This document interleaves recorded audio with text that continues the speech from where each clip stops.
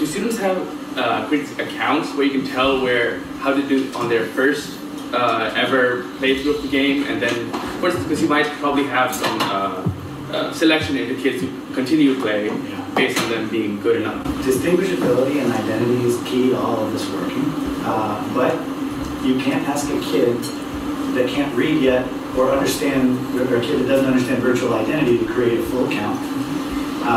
At the same time, even the kids who can, if you want them to create an account, it doesn't mean that they want to create an account, so they have to want to create an account. Back to motivational structures, reward structures, incentive. And so there are a number of different strategies in play that all, when taken together, constitute our actual strategy, which is what they're able to do, what can we make them want to do, and then now we have that level of distinguishability or identity.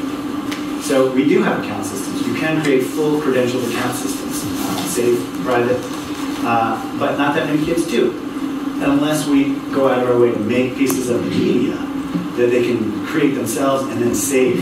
When they self-express their own identity through interactives and can save their own user-generated content, then they actually care enough to go do that kind of thing. But until we make something that they understand and care about, it's pretty much a non-starter.